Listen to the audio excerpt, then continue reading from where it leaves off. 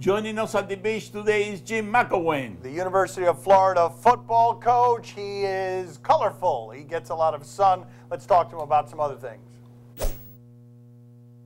Can you give us a story about Nick Saban? You worked under him for a little bit. Can you give us a story that people don't know? I'll give you one. Did you know he played the accordion, that he was someone who used to play the accordion when he was younger? Give me one in exchange for that one.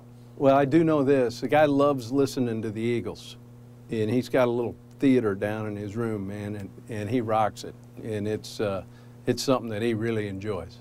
I gotta say, the most predictable thing you could have told me about Nick Saban is that he likes the Eagles. I mean, that is the most Nick Saban I would have guessed it. That he rocks it? What does that mean? As much rocketed as you can do with the Eagles. Yeah, I mean, I imagine. It, man.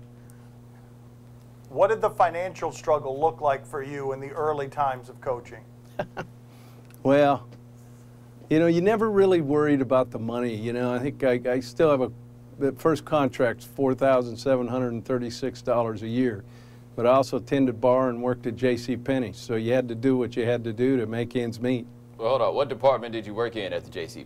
And how bad were you at that job? Oh, it was horrible. They moved me to about every department to hide me. I think it was, wherever the sale wasn't is where I worked.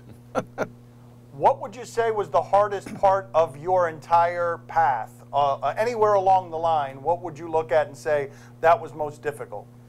Boy, you know, that's a great question, and as I look back on the 2 years of doing this, you know, there were some rough times, and you know, I think about those moments, you know, when we got let go at Montana State, of all places, a place that, you know, I grew up in Montana, but when they let our staff go, and looking at my 3 little kids and trying to figure out what I was going to do, you know, this is pre-cell phone, and you had to sit by a phone and wait for somebody to call you, and hopefully somebody would as you're trying to make contacts. And I think the best thing that happened to me is I wasn't sure whether we were going to stay in it, but I actually interviewed for a Schwann's delivery job, trying to keep it together. And you know what? I wasn't even qualified to be the Schwann's delivery guy.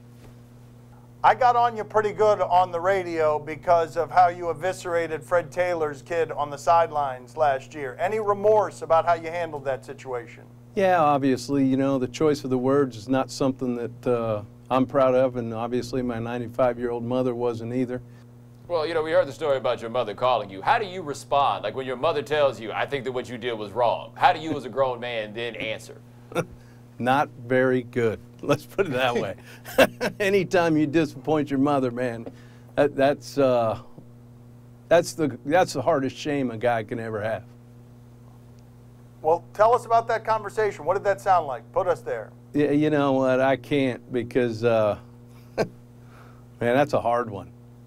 Wow, it sounds like you were genuinely hurt by that. Like you felt the need not to explain, hey, he had a good season and I was coaching him up, but you just, hey, I'm sorry I disappointed you, Mom. No, I mean, and you know, disappointed her, and again, how I went about it. That's all. Jim, my father's got something for you. Go ahead, Poppy. All right, let's hear it. Jim, can you tell me about the first date that you went on with your wife? That's a classic. You know, at first date, I think we met.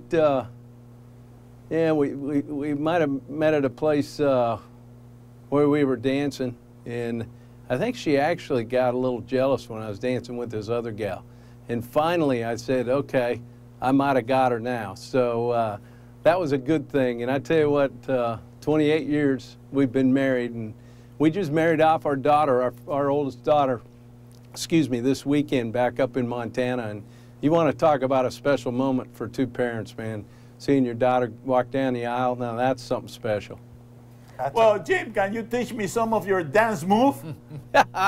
Hey, only if we can do the salsa, right? You got it? The salsa? I'll teach you salsa. There you go. Oh, God, you no. teach me. For the love of God. Here we go. You got the salsa, talk about you going down the aisle. Pick All right. one. All there right. you go. I mean, Come on, Jim. Come on, get up your seat. Go. He's not you got to move the hips. He's not moving anything. He's not moving anything at all. This is good stuff. Strike 3. See you later, Coach. See you later. What just happened? Get out of here. Goodbye.